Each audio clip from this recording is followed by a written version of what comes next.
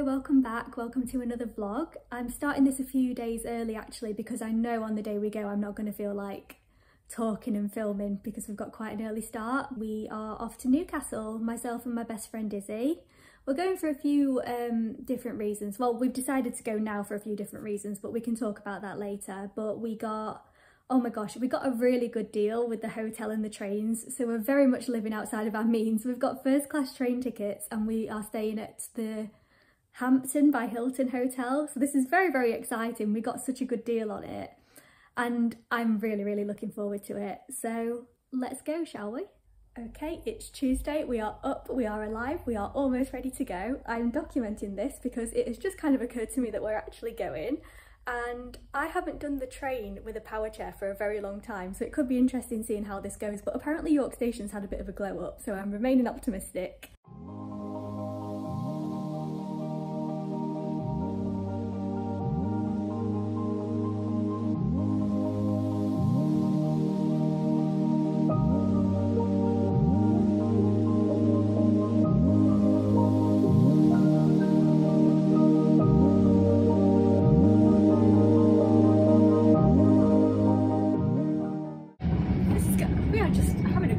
Time. This is amazing. We've got avo on toast, we've got an orange juice, they've brought around biscuits, we've got drinks, we've got all of the stuff. Life is good. We've just got to the hotel. We're staying in the Hampton by Hilton, that's what it's called, right? Yeah. Yeah, we got a really good deal on this. It's not even 2 minutes away from the train station, so it's really easy to get to. It's only 11 o'clock, but they've let us have a really, really, really early check-in, and the room is very nice, so I'm going to show you. But we've got 2 lovely beds, we've got a nice bathroom, we've got plenty of... Oh! A surprise cupboard! Oh my god, we've got ironing... Oh, okay, or Izzy's new... That's where Izzy's going to be sleeping tonight. Sweet dreams! Very nice bathroom. This isn't an accessible room because, other than it being wheelchair accessible, that's all I need really. So it's just a really, really nice room. I will show you the view. We're on the 4th floor. That's the train station there. That's how close it is. So it's ideal really. You can't miss it. Even we didn't miss it, and that's saying something. So it's all very nice. The only thing I will say is that the lift is a little bit scary. If you had a power chair / manual chair, I think bigger than yours, you'd have to do a good 83-point turn to get in and out. Izzy's just mentioned as well, and it reminded me, they did at the reception, they were really lovely, and they did really thorough fire evacuation plan, which we don't think we do that often. Usually it's a case of you go in and they say, if there's a fire, can you get out? And you say yes. I've never done one that thorough before, which is a good thing. It's a good thing. Yeah, it shows that they take responsibility for the safety of their guests, you know? So that's good. Oh, tea! We've had a very like tea-centric sort of experience today. Okay, we're ready to go. We're ready to go. We are off. Oh, I'm so excited for this. We're off to somewhere called 7 Stories, which to the best of my knowledge is a museum that's dedicated to children's books. So it's all things bookish. It looks really cool from what I've seen online, but we don't know too much about it. So we're going to have a walk in that direction. There's a place there called Ernest Cafe, which we think is a vegan cafe. So maybe go, Izzy's giving me a thumbs up. Don't know why you needed to know that. So we're going to try and go there after.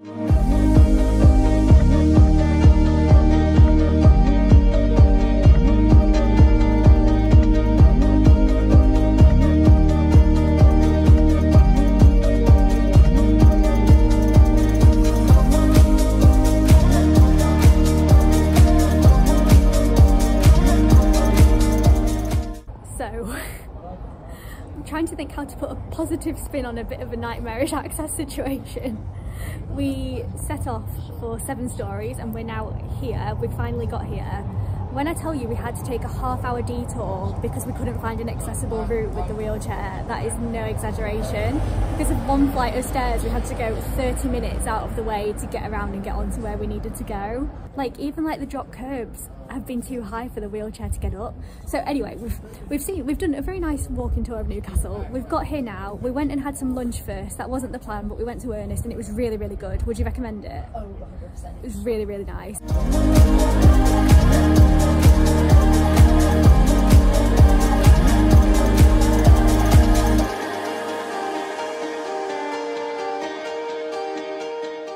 Now we're here, we're at 7 Stories. I'm very excited. I hope it's been worth it, and let's go.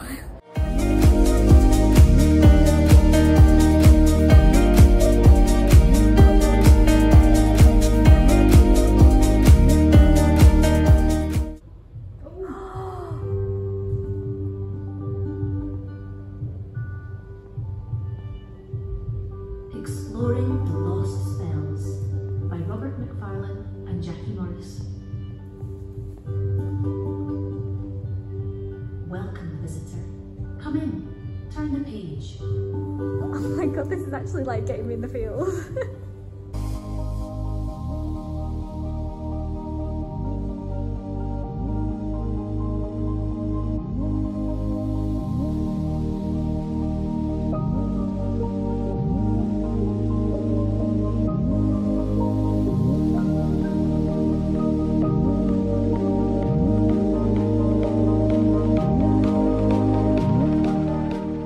Teacher said hands up and listen up, so Izzy's complying. That's what I've been taught by decades at school, always blindly comply with authority. I like that, hands up and listen up. We've just realised that Izzy is kind of cosplaying as the worst witch today, so all of this just makes sense. I said I'm a black cat away from being burned at the stake at this point. She's not wrong. She's not wrong. Oh my god. Okay, I think it's time to leave. This is why the place is called 7 Stories. It's regarding how there seems to only be 7 types of stories. So we're having a bit of a disagreement with some of the places where things have been put here, which is slightly confusing you a bit, isn't it? Oh, she's preoccupied. I've got that exact edition on my wish list. Oh my god, that's beautiful. Of course she's in the castle. For God's sake. Accessible, there's only one way to find. Actually, no, that's really not a good idea. I'm not going to do that. I saw push and flush away and I thought it was going to say your feelings, in which case I'd have been like, ah. Push and flush away your fears. Oh, Izzy, why? Go on, do some shadow work. Is this a pony?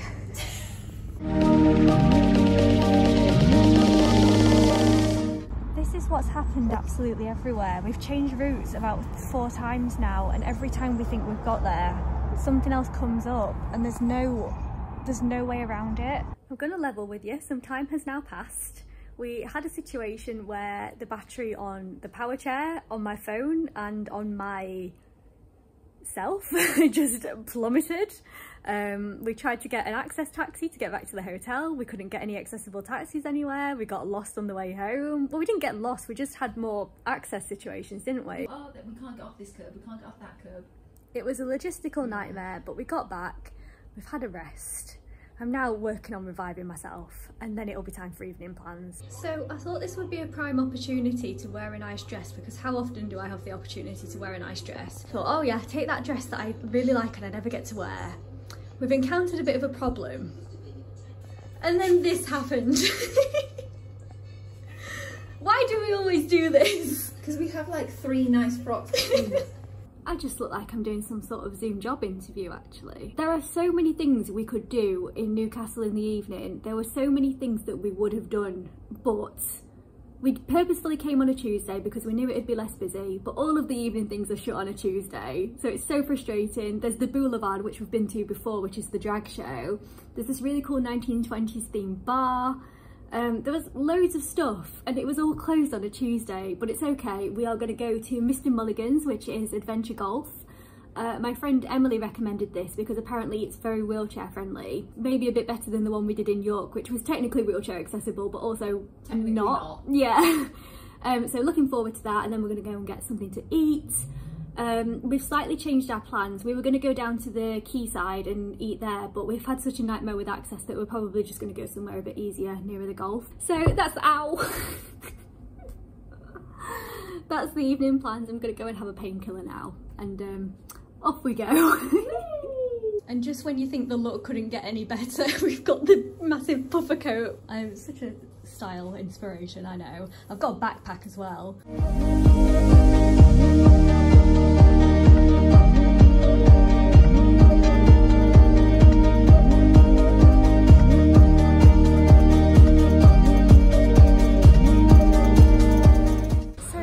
Was a bit of a mixed bag. It was good. Yes. It was okay. The golf was good. It was just a little bit, I found it a little bit stressful, like getting in and out of the power chair, finding the holes, having people in front and behind and feeling like you have to rush. Most importantly, prioritising the drinks. Where are the drinks at all times? Of course. I forgot them. How much have you managed to score the exact same? Because I am magical. We forgot to say that we both got a hole-in-one. I got a hole-in-one on the very first one. You got a hole-in-one on the very last one. So we are essentially pros.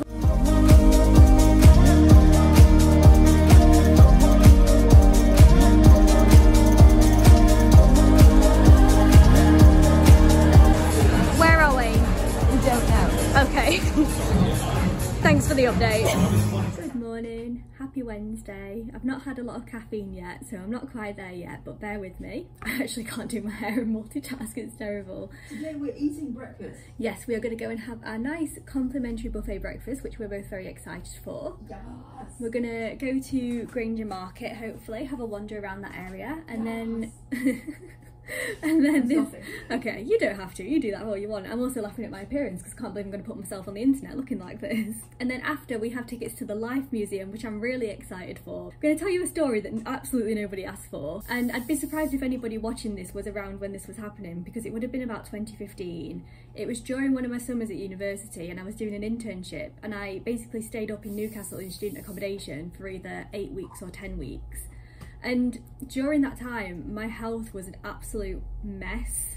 So I was in this new city, it was a really cool opportunity, and there were all of these things I wanted to do, and I just didn't feel well enough to do them, and one of them was the Life Museum. So we're finally doing that today. But it's a bit weird, like we were out last night and we were going to all these different places, and it's funny how just seeing one thing and it can just immediately take you back to that point in time. Do you remember that? Do you remember, like, I feel like we've had this conversation, like, I was not in a good way when I was... well. It was like, I was managing, but I really wasn't doing well. So the fact that, and like, don't get me wrong, I'm still not exactly thriving now, especially not this morning, but it is funny to think that a lot has changed since then. It's bonkers, like, things have changed for the better, thank goodness. So I'm just trying to, yeah, it's weird. That was a whole tangent. The point is, it's nice to be here and to be doing some of the things that I wasn't well enough to do back then. That feels quite special, actually. And I always wanted to do the Life Museum. No idea what's there, but we're going to do that today.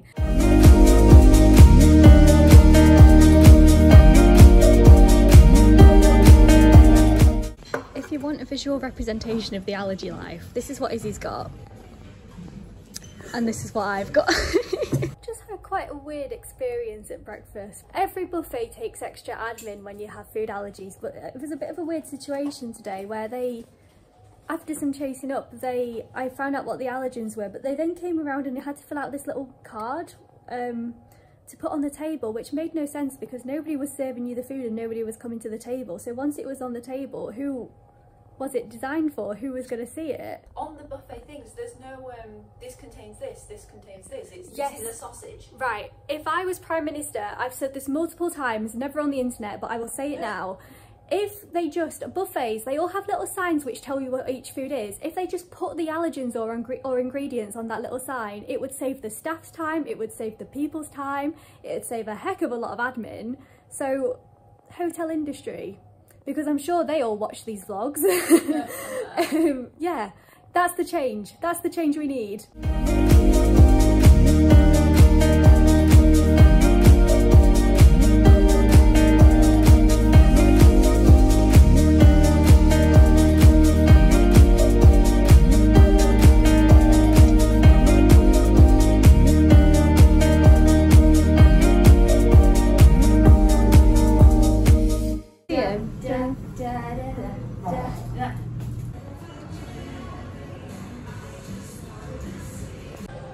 Photobombed by a Murrinium.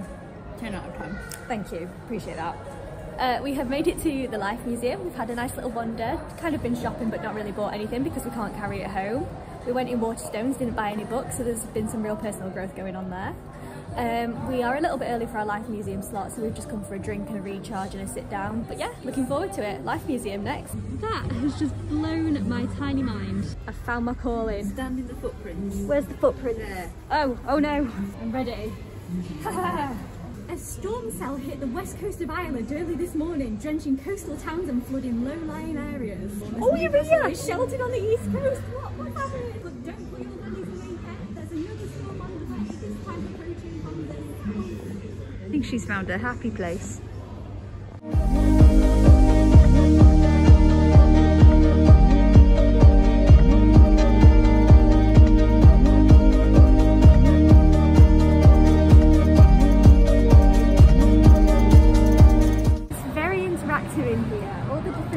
There's loads of stuff, like you're not just reading stuff, you're actually like interacting and playing the games and doing the experiments. It's really cool, and it's not that busy at the minute either, so like you don't feel rushed, you can just take your time.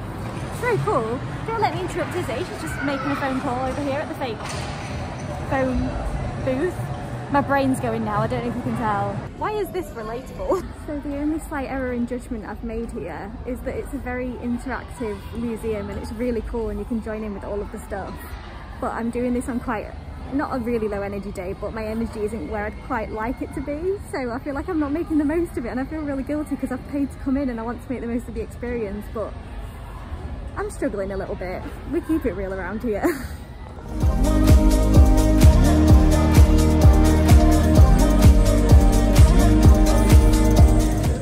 Tripod. Life is good. Completely forgot I was vlogging, so I haven't vlogged anything we've done this afternoon. What have we even done? We've had a very chill one. We've just been mooching around. We had food. No, we finished the museum. Yes. We had food. Yes. We did a little bit of shopping. We did. We are now aimlessly waiting for about 15 minutes for our train. And this concludes our 24 hours in Newcastle. It's literally been like just over. Yeah. Just over 24 hours. I can't work out in my head how long it's been. I'm not good at mental arithmetic. Yeah. Highlights? Ernest. That was amazing. Definitely recommend Ernest. 10 out of 10. Yeah. So good. And it's really near if you are going to go to 7 Stories, which was probably my favourite bit. It's not, it's like 5 minutes away from there. So that's a really good shout. There's nothing we did that I didn't enjoy. No. No. But everything was good. Golf was good. I can't leave that in. No, you can't. I'll never get a job. I'll have cut out what just happened. She did accidentally hit me in the face. What's new? This has happened multiple times now. Oh gosh, it has, hasn't it? Yeah. Say bye to the nice people. Bye to the nice people. Hey.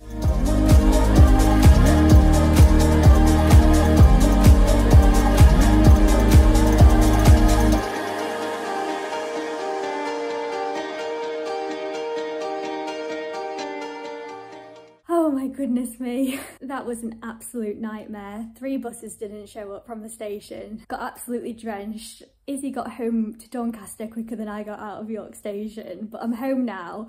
Made a friend at the bus stop actually, so we've just shared a taxi home and I've got a nice new friend out of it, so everything's fine. It was funny being back in Newcastle because in my mind, all I can remember of Newcastle is from a time when my health was in an absolute mess and I was just in bed and it was a bit of a miserable time, and I remember thinking how frustrating it is that I'm in Newcastle, all of these new things, and I'm not well enough to do any of it. I remember getting to Eldon Square on one of my weekends for a milkshake. It felt like such a big win because I sometimes forget that I really wasn't well. I mean, I'm still not exactly thriving now, look at me, but it was like a whole different level of unwellness. So being in Eldon Square today, whizzing around on my power chair with my best friend, it's like, obviously things still aren't great now and you've seen how the whole trip has to be adapted, not just for accessibility purposes, but because of my health, and it has ebbs and flows and all that shenanigans, you know how it goes. It's nice to think that which was once my reality and that I thought was going to be my reality, seems quite a long way away from where I am now. So I just thought I'd put that in, if that makes any kind of sense, because it did make me smile. Yeah, we're doing all right, we're doing okay. So I'm probably going to spend the next few days horizontally recovering, but I hope you've enjoyed this video. Thank you so much for watching. You can subscribe if you want, and I will see you next time.